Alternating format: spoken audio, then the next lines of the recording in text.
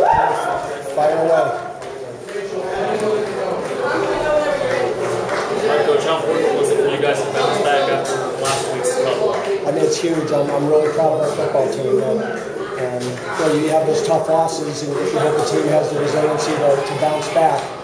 And I told you Wednesday, we had a great Tuesday practice. We had good spirit Wednesday, and I felt really good from a preparation standpoint going into the game. We have great respect for Miami. They're defending MAC champions, and we knew this was a big challenge. But our guys were excited about what the play was doing. But I'm really, really proud of them.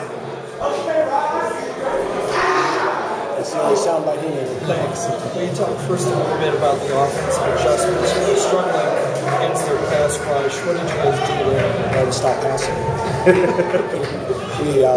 We got into some more heavy formations in the second half. A lot of that was dictated by situation, that we had the ball backed up a lot, and obviously the two key drives, we're stopping them on fourth down and responding with the long touchdown drive, and then after we didn't handle the kickoff to go 98 yards.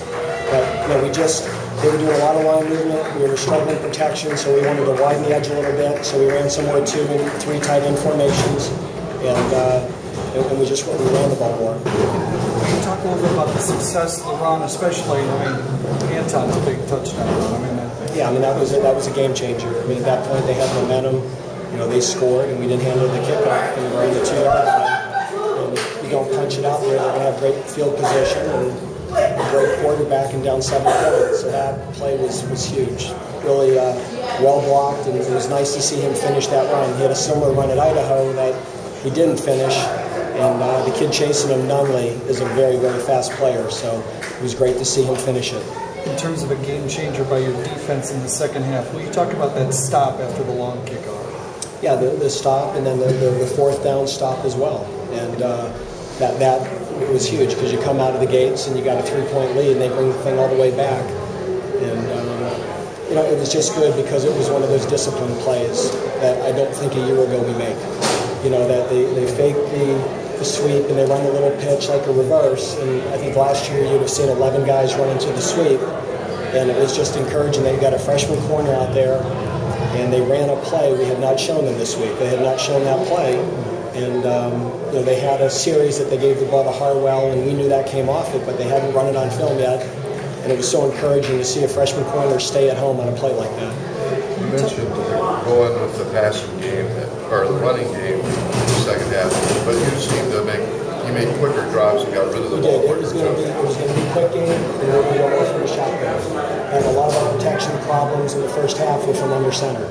That they were bringing a lot of inside blitzes and A-gap blitzes, and either our back couldn't get there when we slid the line, we had bad leverage. And so the adjustment in the second half is to run more tight end sets, and then when we did throw the ball, it was more in the shotgun, so we had a chance to have a back step up, and then we didn't have to gap it with our line. How big of a statement is it for you guys to come out 1-0 from that? I don't know if it's a statement. I think sometimes you get caught up and say it's a statement win. It's one win. It's a good win, and we want to know in the MAC, and that was our goal. But in terms of saying if it was a statement win, we'll find out in a month. When you talk to you about dealing with the emotion, especially that you had the moves or the swing at the end of the Wyoming game. You had swings here, but it looked like you guys bounced back after the down swings. Just play the next play. In some ways it looked like a repeat of last week to start. We found the ball inside the 5, and then we missed an extra point. And at that point, we just decided to make the change with the kicker. And certainly credit to Stein for. He hit every extra point. He hit a big field goal for us. And but again, at that point, okay, here we go again. And again, I think a year ago, a lot of times in a game like this, that would happen. And it's a credit to our players, especially how many young guys we have, that they don't let that happen. And what? It's good they didn't play last year. Because none of these guys were playing last year. And again, our upperclassmen bounced back too. Ray Hudson, his punt block was we felt we gave him one on the interception, but I felt we got it back on the punt block. And so the mistakes kind of canceled each other out.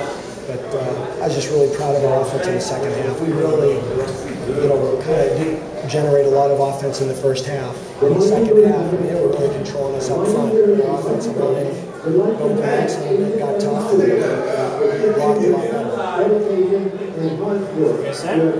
Thanks, Coach. Okay, thank you very much.